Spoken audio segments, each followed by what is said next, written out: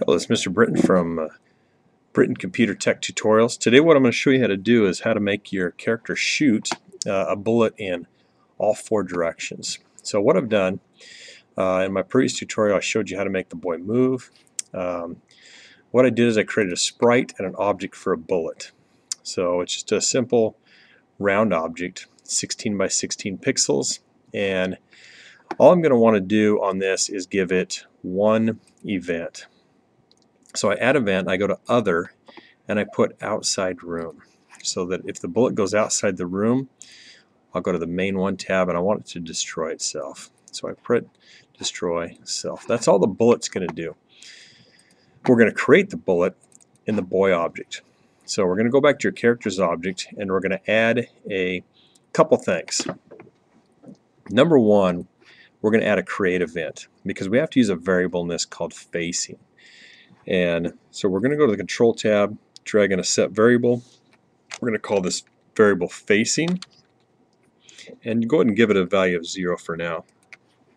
This is how we declare our variable, or we set it up so we can use it in the object. Now what we're going to do with this facing variable is we're going to change the facing variable every time we press either left, up, right, or down. So the quickest way to do this is to copy this, and we're going to paste it into the left event. So the left event, when I press the left arrow key, he wants to be facing the left. So the way GameMaker keeps track of the direction you're currently facing is in degrees of a circle. So right is 0, up is 90, left is 180. You don't want to check for relative on this. So up, like I said before, is going to be 90.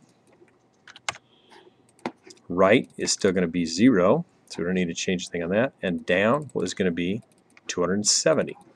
So each time you go a different direction, it's now going to keep track of what direction you're currently facing. Now we're going to use this variable in our keyboard event for firing. Now I'm going to use a key press event so that each time you press the key, you're going to create a bullet. So key press, and I'm going to use the space key. So whenever you press the space, you're going to create a instance of your bullet. But we want to create a moving instance. So we drag in this one from our main one tab called create moving. And the object you want to create is the bullet. We want to create it relative to your character's location. I'm going to go ahead and give it a speed of 12. And the direction that it's going to be created in is your facing variable. So I just type in for direction the word facing. And that's going to use whatever value that the facing, whatever we gave it for our different directions. Down is 270, right is 0, up is 90, and left is 180. It'll now create it in that current direction. So let's go ahead and try it and see how this works. So we'll go ahead and run the game. Remember last time we were able to move it. So if I press space, he went down. If I go left, he's now going to shoot left. Up, well up, and right is that direction.